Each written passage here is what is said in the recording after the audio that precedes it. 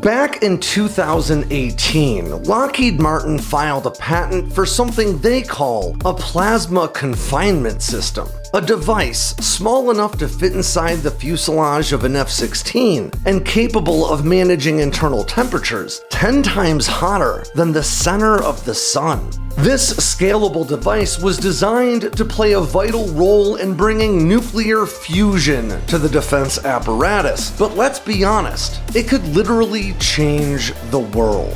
Let's dive into this. I'm Alex Hollings, and this is Air Power.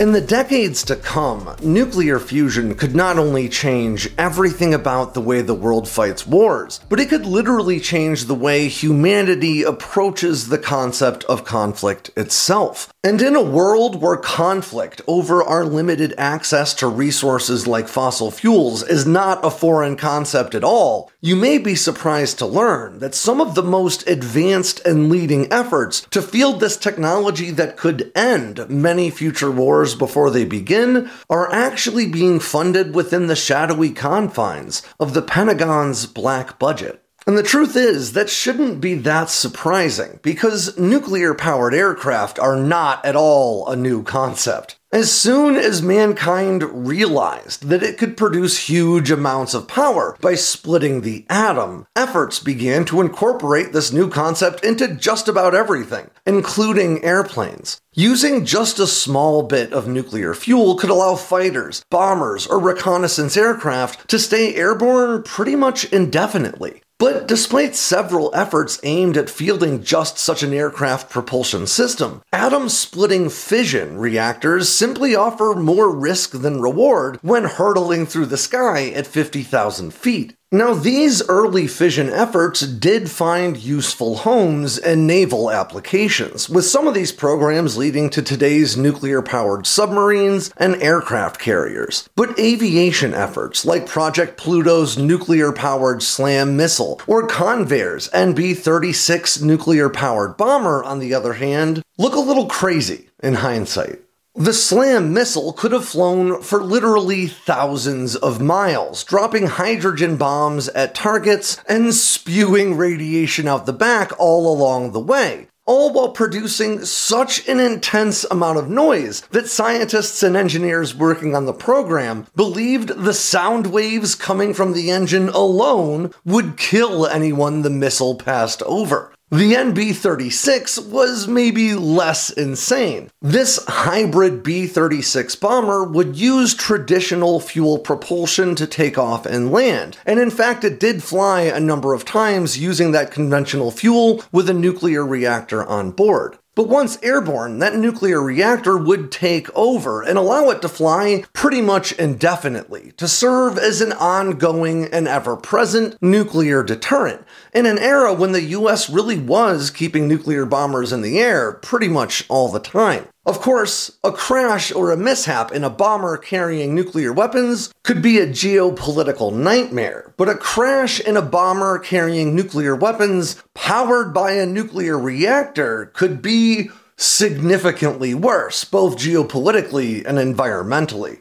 These days, there's only one nation left on the planet that thinks fielding a fission-powered nuclear propulsion system for aerial platforms is a good idea. And surprise, it's Russia, with their 9M730 Burevestnik, or Skyfall missile. And despite all the hype this program got after Putin announced it back in 2018, largely thanks to the Kremlin's media hype machine, this missile really sort of just proves my point. Not only is this missile seemingly no closer to fruition today than it was 4 years ago, but its development has been so troubled that despite the Kremlin's policy of not disclosing failures, some of its failures have been so conspicuous that the world couldn't help but notice them anyway, including a 2019 explosion that killed 5 scientists from the Russian Federal Nuclear Center that's believed to have been tied to this effort. So to every nation that doesn't think it's a good idea to invade Ukraine, it's clear that fission and aerial platforms just don't really seem to mix. But fusion could be another story altogether. Nuclear fusion really could be thought of as the opposite of the fission process that's leveraged by today's nuclear power plants and weapon systems. Both are physical processes that produce energy from atoms, but while fission produces massive amounts of energy by splitting a larger atom into two or more smaller ones, fusion joins two or more lighter atoms into a single larger one. The classic fission approach to power plants have seen a resurgence in public interest in recent years as a viable option for energy production to work alongside other environmentally friendly initiatives, and for good reason. While fission plants do produce radioactive waste that can remain dangerous for literally millions of years, I'm going to say literally again in this sentence, but it remains literally millions of times more efficient as a means of power production than chemical reaction-based approaches like burning coal or natural gas. Now, I may think that modern land-based fission nuclear reactors don't deserve the fear they're often met with. But I do want to be clear that even the safest reactors do come with some degree of inherent risk. The fission process has to be actively managed or cooled in order to prevent a runaway reaction, at least in larger reactors. That runaway reaction can lead to a meltdown and environmental catastrophes, like the ones we've actually seen in both Chernobyl and Fukushima. And as beneficial as fission power may be to mankind, fusion is on a completely different level. There's no potential for meltdown, and while it does produce some radioactive waste, the half-life of that waste is just 12 years. Fusion is also expected to be 3 or even 4 times more efficient than fission, which, as a reminder, is millions of times more efficient than coal. Fusion reactors are powered by 2 hydrogen isotopes called deuterium and tritium, the former of which is incredibly common in seawater. In fact, according to the US Department of Energy, the amount of deuterium found in a single gallon of seawater could produce about the same amount of energy as 300 gallons of gasoline. Tritium is admittedly tougher to get your hands on. It's exceedingly rare in nature, but it can actually be produced using a fusion reactor and enriched lithium, like the material in your phone battery.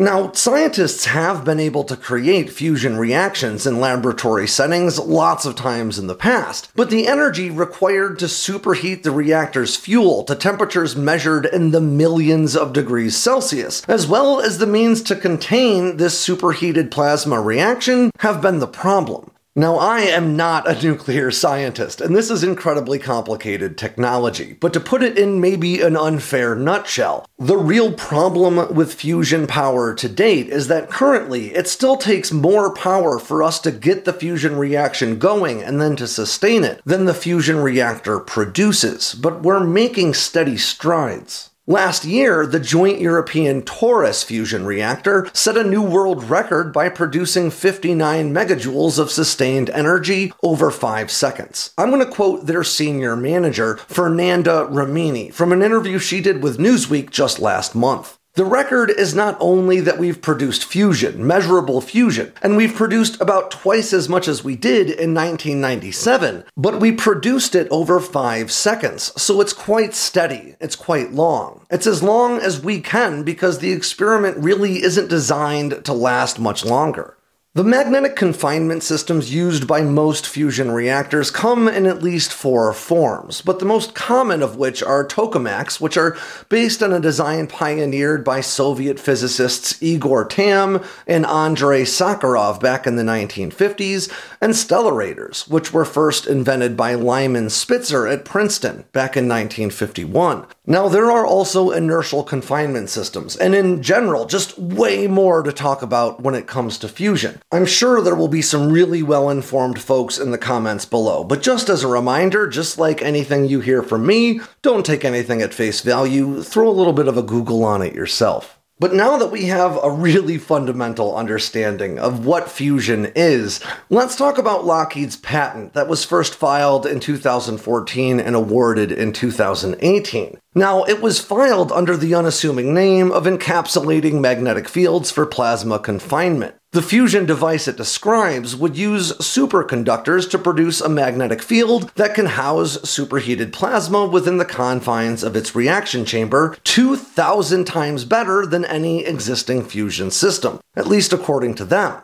It serves as the backbone of the Lockheed Martin Skunk Works Compact Fusion Reactor, or CFR program. According to their patent paperwork, this really efficient design allows for smaller fusion reactors than ever previously thought possible. And that small size allows for not only expedited development, but also a much broader range of potential applications. Now, the patent comes with a 26-page document explaining all of this, and I quote it pretty heavily throughout my full write-up on this topic, but for the sake of time, and because a lot of these quotes are pretty clunky, I'm going to summarize them as we move through. But if you're interested in this specific language, I highly recommend reading the patent or the article after you watch this video. Now, this is going to seem really complex, but all you really need to worry about are the numbers. The ratio of plasma volume contained within a fusion reactor to the magnetic energy density within it is known within fusion circles as the beta limit.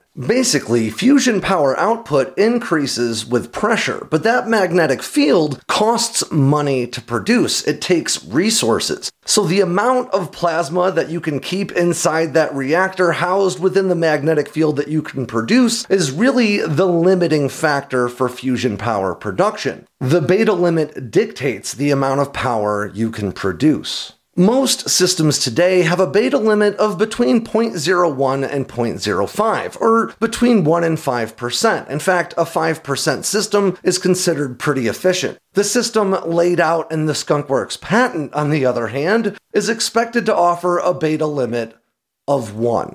As in, not 1%, but 100%. This time, I will quote Dr. Thomas McGuire, the head of the Skunk Works Compact Fusion Project. The system is therefore regulated by a self-tuning feedback mechanism, whereby the farther out the plasma goes, the stronger the magnetic field pushes back to contain it. According to the Skunk Works, a single reactor using their confinement system could run continuously for a year on just 25 pounds of fuel, all while producing roughly 100 megawatts of power. That's enough to power the homes of 100,000 people. Potential applications for this kind of device are staggering, and the Skunk Works patent includes pretty obvious ones, like powering an aircraft carrier, as well as more novel ones, like containerized fusion trucks to provide emergency electricity to cities after natural disasters. But it'll come as no surprise to you that the part of the patent that really caught my eye was a reactor made small enough to be housed within the fuselage of an F-16. In order to understand how nuclear fusion could power an aircraft's propulsion, it would really first help to understand how turbofans and turbojets work to begin with. But again, we're talking about an exacting science here, so please bear with me while I give you a pretty simplistic summary. Modern turbojet engines, or jet engines as we tend to call them, suck in air from the front of the engine and compress it until it's usually between 3 and 12 times the density that it started out as. Fuel is then added to the compressed air and ignited. That newly ignited air-fuel mixture usually hits temperatures of around 1100 to 1300 degrees Fahrenheit as it passes through a turbine, which drives the compressor that squished the air to begin with on its way out of a nozzle to produce thrust. Turbofan engines, like those you'd find on a commercial airliner or some sorts of bombers, work with a pretty similar premise. But incoming air is split into two different flows. One passes through the fan and continues into the compressor to follow that same process. The rest of the airflow bypasses that internal engine and simply passes through the propeller, slightly increasing its velocity and adding a bit more thrust as it goes through. According to the Lockheed patent, the combustor found in those turbojet and turbofan engines could be replaced by a heat exchanger plumbed to the fusion reactor. Superheated coolant would flow out of the fusion reactor, through a fuel processor, through an auxiliary power unit, and into the engine, where it would heat the air the same way combustion would without the need for fuel. It would then flow back through the APU, the fuel processing unit, and back to the reactor to do the whole thing again. This could mean aircraft going their entire service lives without ever needing to refuel. And while that might just sound convenient to those of you who think of refueling in terms of stopping at the gas station, the truth is it would be a way bigger deal than that. Today, the Air Force alone operates 490 refueling tankers, and they're absolutely vital to national security. Most of America's fighters only have enough fuel to stay on station for about 30 minutes once they get to the fight. After that, they need to either head home or head for a tanker. Long-duration bombing missions are absolutely reliant on meeting tankers at precise points along their flight paths. Tankers themselves, though, are pretty vulnerable aircraft, and in a fight against a near peer with advanced air defenses and significant air power to draw from, it would invariably mean losing a lot of these gas stations in the sky. Most years, the Air Force burns through around 2 billion gallons of aviation fuel.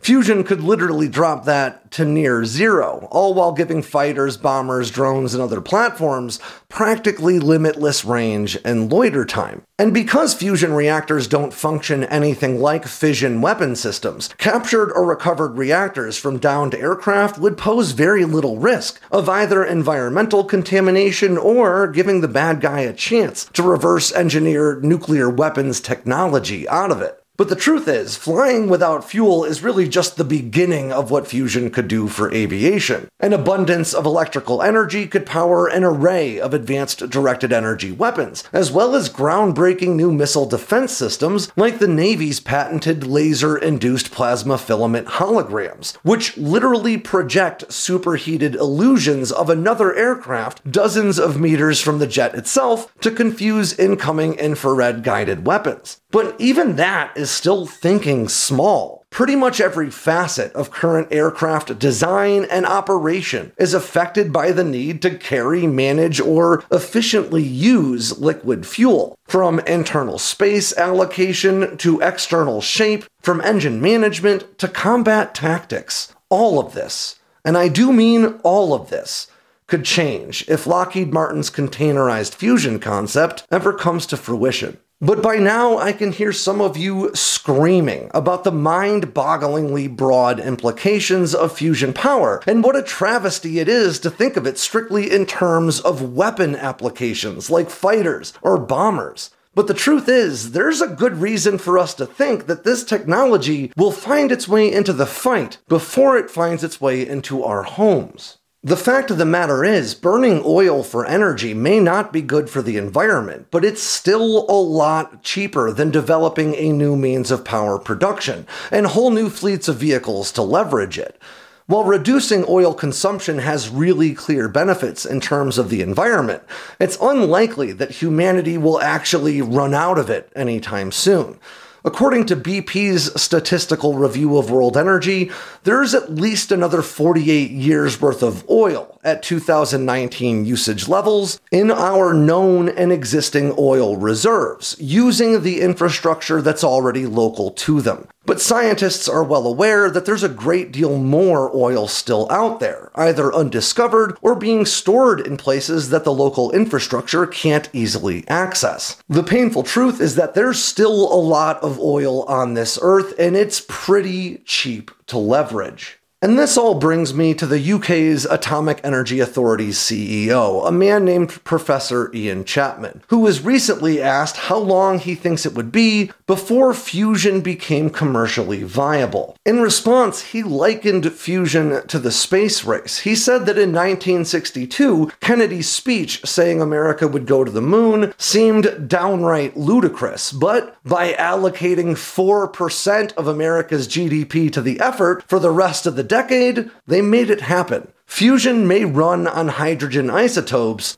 but to get it started, you've got to burn a big wad of money. So, while fusion may be a game changer for literally the whole planet, practical use for it may just manifest first in the shadowy confines of an Area 51 hangar, or an exotic submarine propulsion program, or some other Pentagon initiative. Ironically enough, a reliable, efficient, and safe means of producing huge surpluses of power could lead to a reduction in conflict for the rest of human history, meaning that on a long enough timeline, the DoD may just spend itself right out of the job. If you ask me, that's an outcome we can all hope for. And on that ends yet another edition of Air Power from Sandboxx News. I'm Alex Hollings. Make sure you swing by sandboxnews.com today and every day for all the latest in news, entertainment, and motivation from all around the force. If you got anything out of today's video, make sure to click like and subscribe down below, and leave me a comment so I know what I should cover next. And don't forget to tap on that bell icon so you never miss a drop from Sandboxx News.